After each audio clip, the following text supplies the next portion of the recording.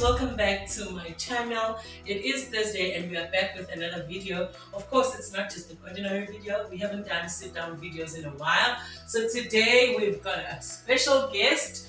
If it's the first time here, welcome. My name is Sibi, and on this channel we talk about anything and everything that I feel comfortable sharing. So today is one of those days where I have a guest and we're going to be talking all things business. I have my special guest, Mr. PD Mbatha, and he will be sharing with us everything that we want to know about business.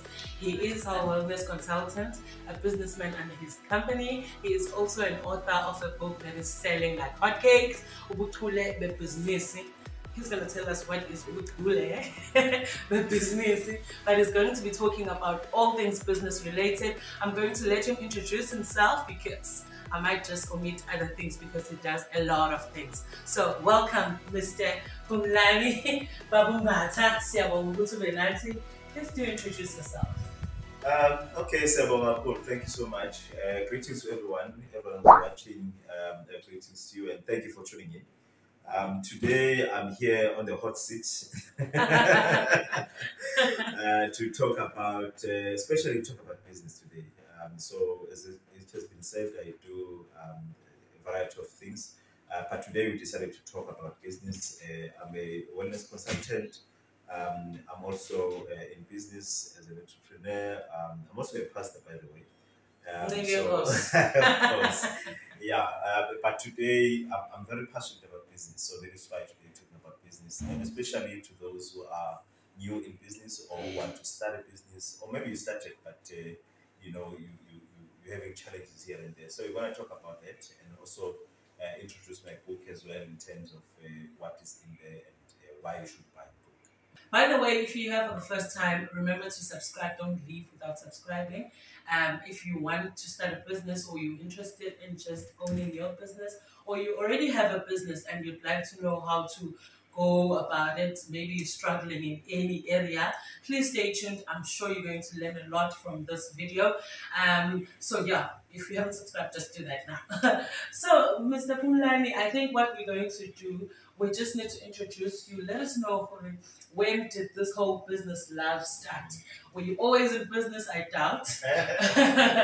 Where did this love start, and how did you go about it? You have a business, because most of the time we think starting a business is like you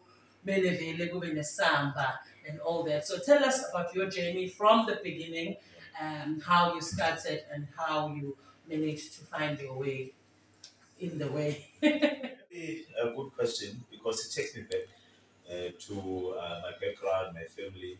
I've come from a family of hustlers, if I can put it like that. My parents were not business people, but they were hustlers because they do a lot of things. And all our parents like that. Yeah, because they're trying to make ends meet. As much as my father was working, but he would also do some side hustles as well. And at some point, he was selling cattle, and at some point he had a butchery. My mother used to sell pots, and at some point he was selling knitted jerseys and stuff like that. So he had a machine where he was knitting jerseys and stuff like that. So they've always done that, and encouraged us. As much as a child, I remember when my mother was selling pots. Like, would wake up so early in the morning because she had to catch a taxi so she can go sell. Waking up in the morning was really something that we didn't like. So, but we had to, because they had to wake up and carry the pots and take it to the taxis. At that time it was really getting into our blood in our blood system. So as we grew up, then the love for business started growing as well. So we grew up knowing that you can always work and also do business on the other side. When I finished my degree, I got a job and I started working. But when I was working, I tried so much to start a business. And I failed a lot of times. I registered a business. I think even now, I still have businesses. I think I'm going to sell those businesses and make money. I registered them and they never took off, But I had a passion. It was right there. I remember I would even do some business plans and stuff like that. But it never took off. I guess it wasn't time. So there's always time for everything, right? True. Yeah. So then as time went on, I got married and everything else happened. But I had to share this vision with my wife that at some point I really want to get into business and do some business. Then as time went on, we started, doing business, and one of the um, businesses that I want to talk about, which we ventured into, was a bedding business, whereby we're selling bedding stuff like your comforters, your sheets, everything that is to do with bedding. And that was a great business. We started selling from the boot. At some point, we invested a lot of money to open a shop. As time went on, it didn't work as well. The shop like to close down. We invested a lot of money there, but we lost all that money, unfortunately. It was more than 50,000. Sure. We lost all that money. So it was really bad. We got so discouraged because we thought maybe it's not our thing. We need to focus on other things. Right. But there was a point where I decided, I'm going to revive this business because I need money. Because at some point, I went to work in the South Coast, and at some point I lost my job. So I was unemployed for about 2 years. My wife was working as a teacher. At that point I didn't have money, so I thought, let me revive this business, and we'll take it from there. I'll see what happens. So I didn't have money to buy stock, which is one of the things I'm going to talk about. To say, do you need money to start a business or not? So I didn't have money to buy stock. So a lot of people don't know this. But because I was so active on social media, especially Facebook, as I still am, then I took the old pictures of the bedding that we're selling, the old pictures, and I posted them on social media. And I said, guys, I'm selling bedding stuff. I'm selling comforters and everything that you need for your bed. And people got interested, and they said, "Oh, I want this stuff. I want that stuff." And I said, "No, it's fine. This is the price. So please put in a deposit so I can be sure that you bring me the stuff." Oh, clever! So you didn't have stock. So basically, I didn't have stock. So I needed money to go stock the material. So and then people would trust me because I don't know, for some reason a lot of people trust me so much on social media. They actually give you money. So if I had to start it, I know I think you would be rich. Just to check, sorry, I'm hearing you talk about how you started a business with comfort. Most of the time when we're thinking of starting a business, and this is, I think I've also had the same thought. Uguti, when you start a business, you must have business cool, like a printing company. Most people look down on starting on things like comforters, selling. It's like that's not a proper business. How important is it to start with anything, because no business is better than other. I feel like you just need to be passionate about whatever you start.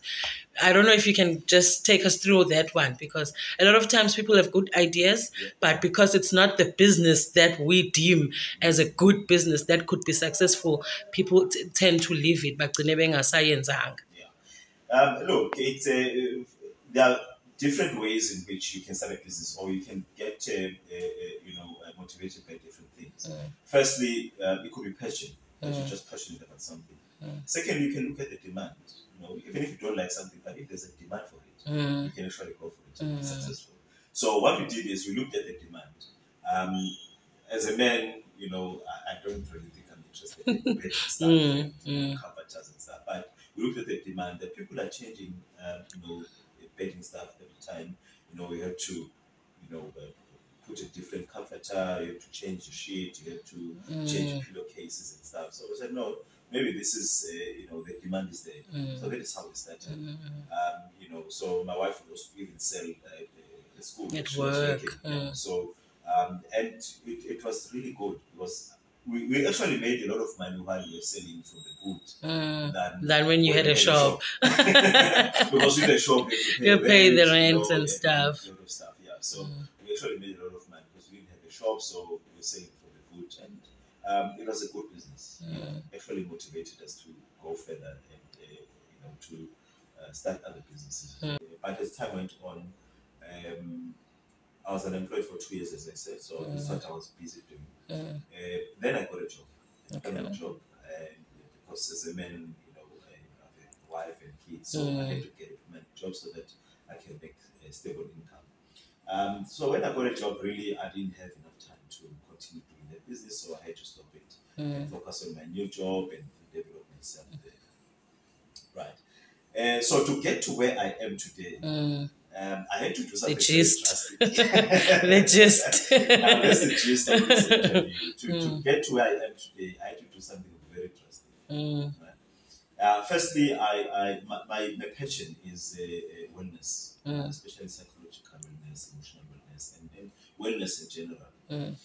So I was working for this company where I got a job, and it's a wellness company. It deals with EAP, like employee wellness business. So it's quite a big company. So I worked there from 2004. From 2014. So I worked there, and as time went on, I realized, I'm a business. It's not you. This is not me. 824 is not doing it for me anymore. So in 2018, I tendered my resignation. Said, no, I'm going to resign. So we spoke with my wife, and we came to a decision that I'm going to resign. This is what I wanted. So she gave me support. So so I tendered my resignation. I resigned, but after I resigned, the same company said they want to be my first customer. Oh, that's nice. And it was amazing because I always believe that there are no coincidences. God actually prepares things for you, which is why it's important as an entrepreneur that you must have faith, you must believe, you must trust God. So then I resigned. So the company said they're going to become your client. I said, oh, well, that's great. So they were my first client.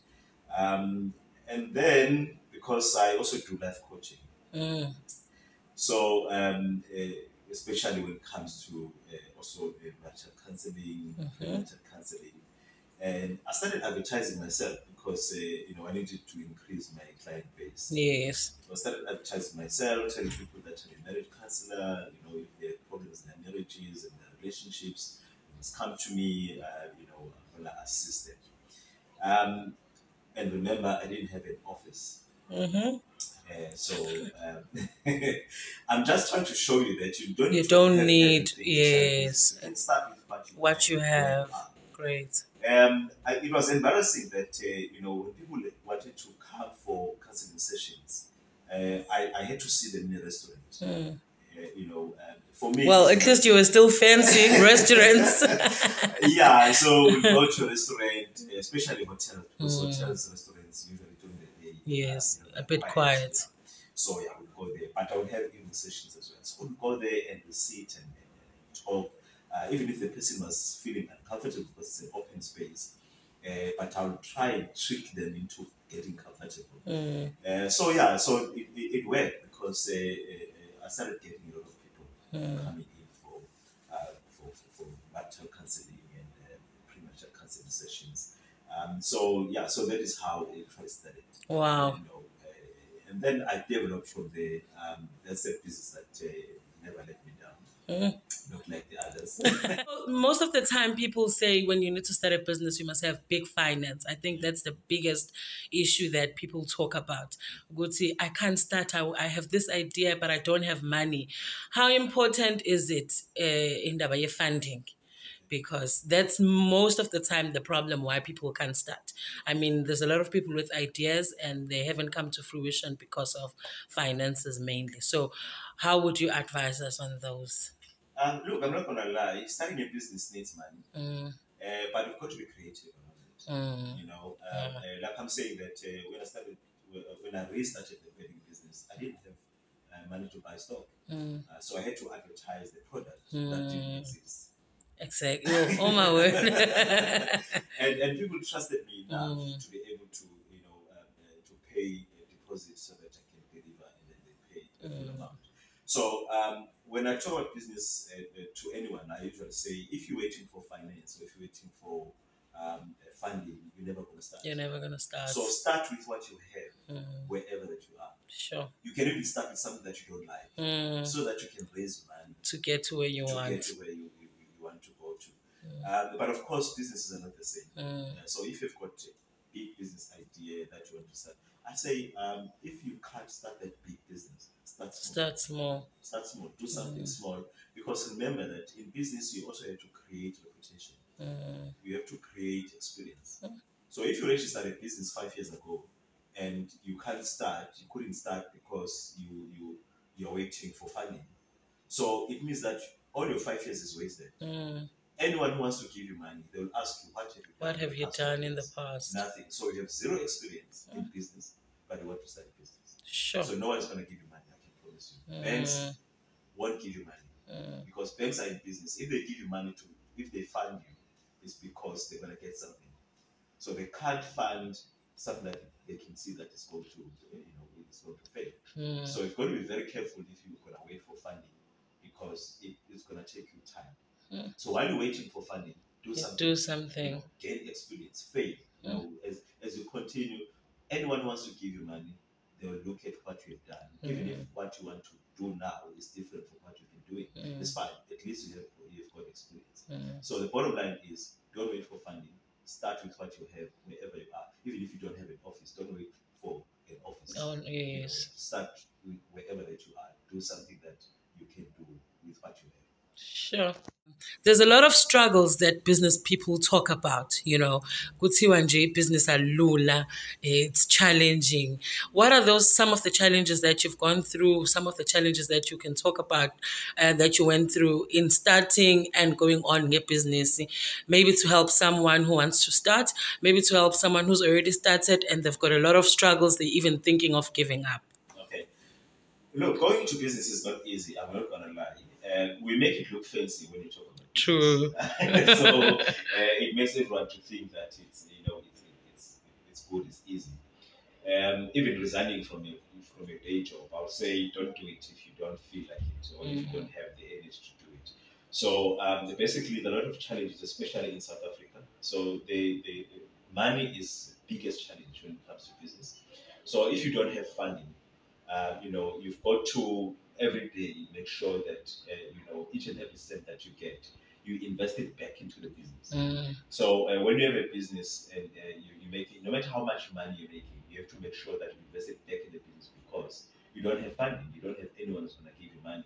If you come from a family that cannot give you money to start a business, it means that every cent that you make in the business, that cent has to be invested back into the business. And of course, you can take a little profit for yourself, but it becomes difficult. And secondly, it also helps when you have support. Some of the things that I've done in business, I wouldn't have done them if I was single, because once you take money and invest it into the business, then maybe you have 100,000 rand, and you come from a family that cannot support you, you are single, you're not married, and you take 100,000 rand, put it into a business. Look, business goes two ways. It either goes up or down.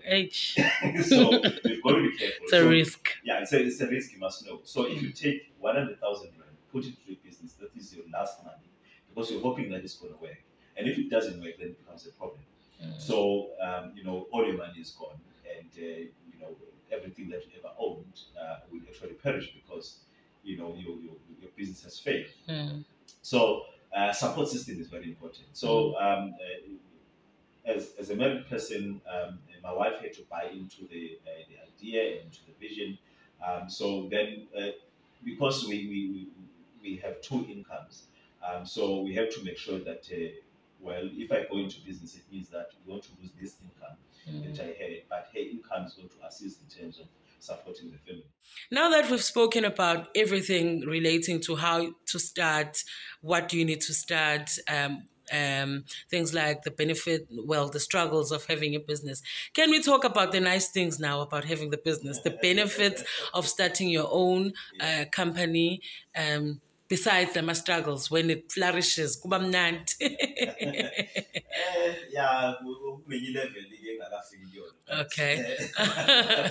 talk about it and talk about where I am right now. Look, there are a lot of benefits in starting a business. number one, having an income that you have worked for, with your blood and sweat. It's so sweet. It's so sweet, because you've got money that you know that you have worked very hard for it. And when you chow that money, sure, it's so nice because it's your sweat. And not that when you're employed, it's not your sweat, but it's different. The salary is different from money that you made from your business. It's different. You only know when you have a business. So that on its own, having something that you are developing, is another benefit, because a business is like a baby. And you have to help it grow all the time, and feed it, and take your business step by step. So those little victories that you have in business, they encourage you a lot. It also boosts your self-esteem as well, especially if you're doing well. Boosts your self-esteem. Also, if you're not doing well, you've got to encourage yourself. When you start to lose your self-esteem just because the business didn't do well, you've got to encourage yourself, because you can still move on. The challenges in business, when you conquer those challenges, it helps to give you experience in terms of the business, and also in terms of how you deal with challenges. I usually say that business is life and life is business. So, which means that the lessons that you learn in business, you can apply them in real life as well, because that is where you learn that also in life you don't just give up, but you keep trying. So in other areas of your life you can still apply the same thing. And of course, the benefits of not having a boss. It's so sweet. It's so nice, guys. Knowing that you're waking up in the morning, you don't have to report to anyone. If you have to take leave, you don't have to apply. You apply to yourself, and you approve your own leave. So if you feel like not waking up, and of course there are times like that where you feel like, no, what, guys, today I just want to rest. Let me take a day off, and you don't have to answer to anyone. You take a day off, and the following day you wake up and you go on and you hustle again. So the benefits of being your own boss are very big. And also you get to have time to actually do a lot of things. For instance, you can decide anytime, if your child has got sport at school, you can decide, no, today I'm going to attend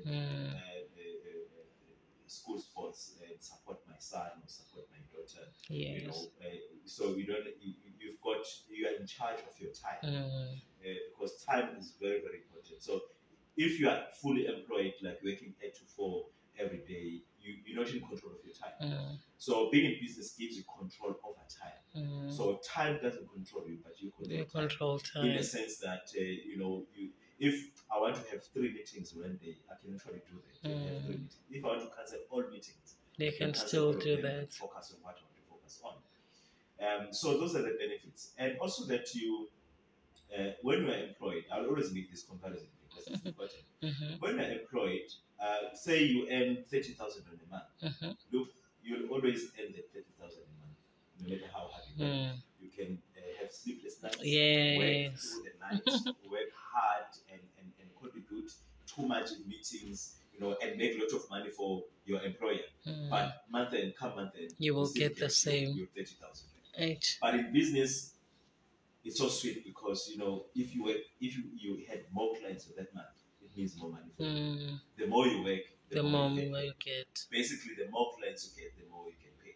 If you get more clients for your employer may give you an incentive, but it's not the same. It's not the same.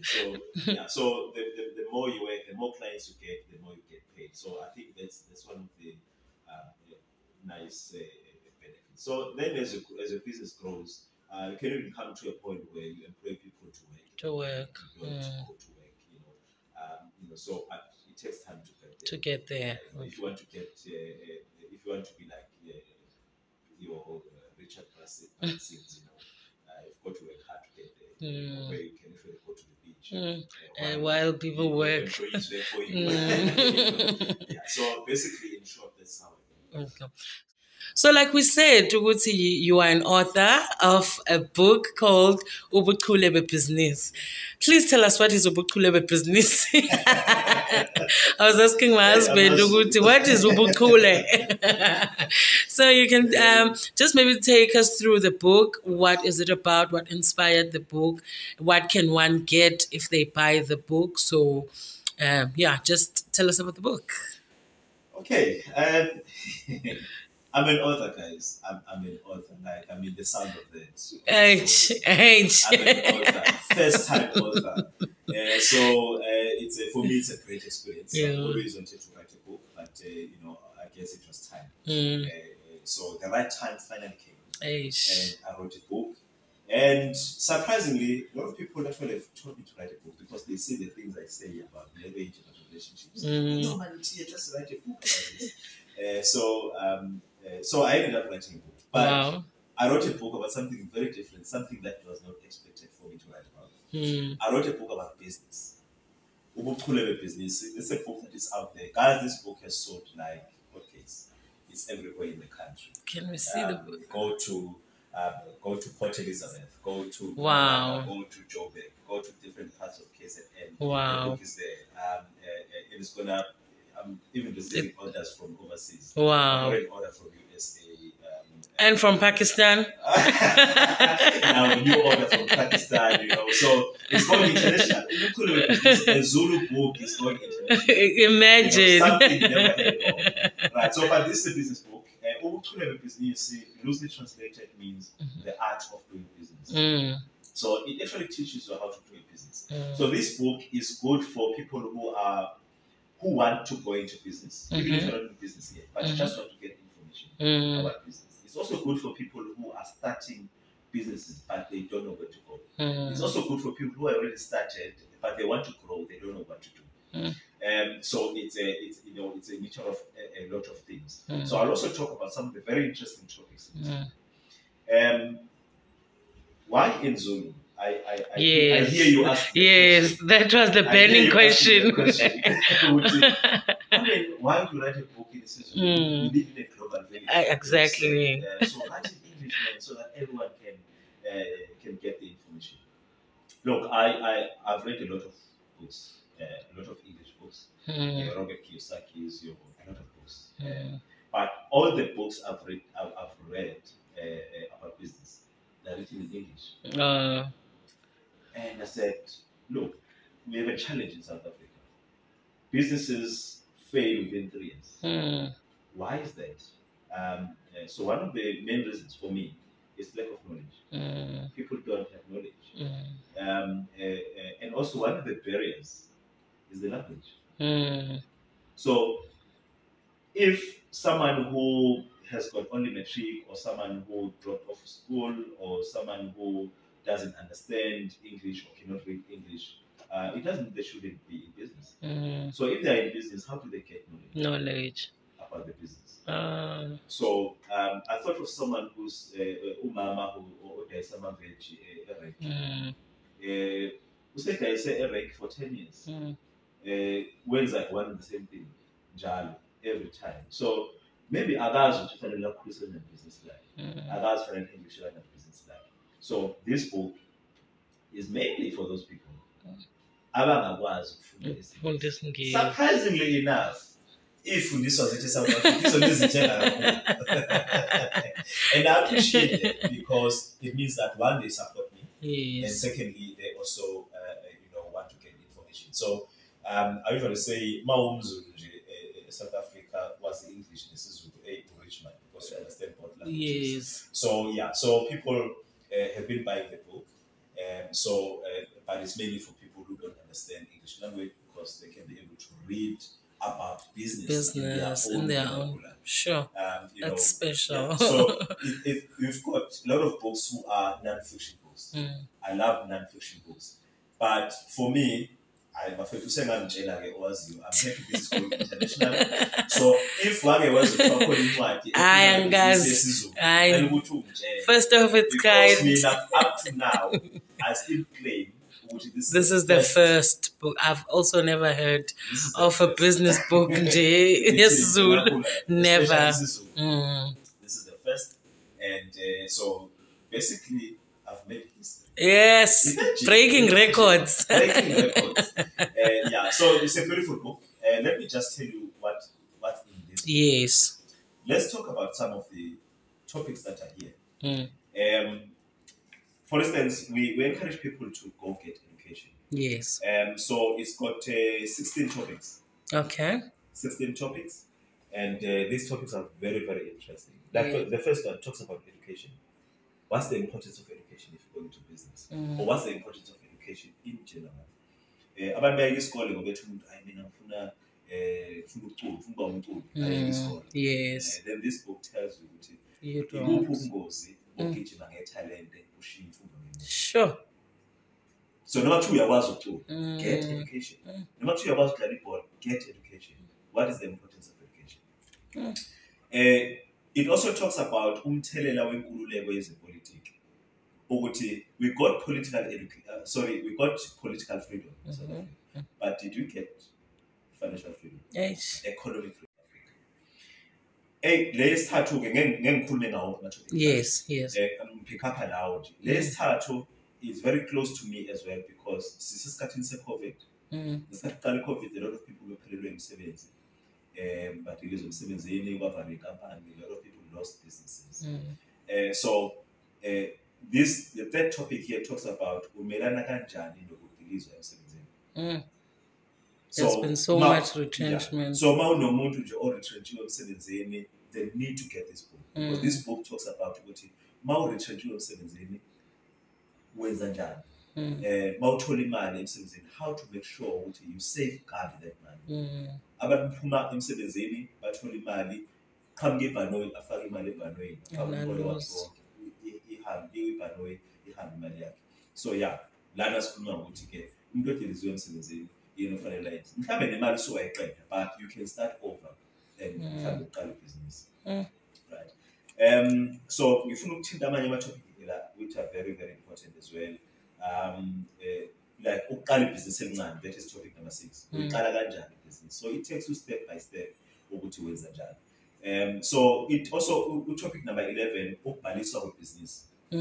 Registration. How do you register a business? What is the importance of registering a business? What are the benefits of registering a business? Because a lot of people say, I don't register a business. No, it's important to register a business. So le ncwadi izokuchazela ngalo. Bese futhi ke ikhuluma khona ke very interesting ukuthi ukunikezela umkhiqizo wakho ngesikweletu. Number 14. Uyabakweletela yena abantu. Mabakweletela izinto yiphi indlela ofanele ukweletele ngayo abantu mabakweletela business so that you don't lose money. Yeah. And the last one but last, number 15 talks about ubuholi business. Guys, imagine talking about business leadership in Sizulu. Basically, we talk about business leadership, which is a very interesting topic because everywhere we are now talking about business leadership. So here, sizokufundisa ukuthi we will teach you business leadership in your own vernacular. NgesiZulu ufunde ukuthi how to provide proper leadership in a business. So this book basically has got everything, even marketing, anything you want to know about business, So I've used my own experience, I've used knowledge, and so then I ended up in this book. Right. But one thing that I want to emphasize also is that I'm not a financial advisor, so anything we throw like that, please make sure you verify it with your financial advisor. But what I'm sharing here is experiences that I've had, knowledge that I have.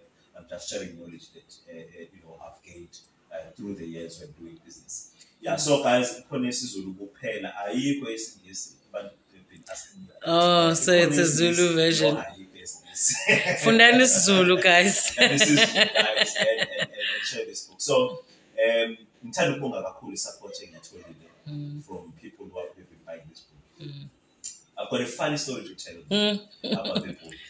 A friend of mine is on wahleka about iqale kanjani indaba yale. Guys, I didn't have money to print this book. Sure. So I thank each and every one of you because especially abayithengele incwadi ingakaphumi. Oh. Because I used The money to print. print. I didn't have money to print. So You that's are why I'm creative. saying, be creative when you're in business. This is what I did. Very interesting. Pre-orders. Pre-orders. I typed the book, I type and I read them. Then I got a publisher. I got quotations, how much it's going to be to print it out. I had to write, I started doing calculations. Then I told a graphic designer. I said, man, please do graphics for me for this book, for the cover. He said, okay, so do you need a mock book? What is a mock book? A mock book is the picture on the internet where you can actually have a final what, which is not the actual book, but a mock book. So in other words, in the cover engine, it's Thomas the cover engine, but it's not the actual book. Okay. So he did that for me, and I said, I want to use that to market the book. Then I started marketing the book. But guys, abazothenga le ncwadi manje ingakaphumi, bazothenga ngo-95 rand. Lisiphuma is about 149. So make sure you place the book. You place your order and pay the full amount, which is 95 rand, before you put it out. Guess what happened? I was receiving money every day. Sure. People pay for the book. But people will pay. Sure. I'll tell you the secret to that, which I think no more arrivals, but I think it's one topic that is very important that I want to talk about before we close. Guys, the reason why people were able to pay for the book and answers we prayed them, it's because of reputation. Two things are very important for me in business. Number one, time. Number two, reputation. Look, if people don't trust you, I talk about it in the book as well. If people don't trust you, they're not going to buy from you.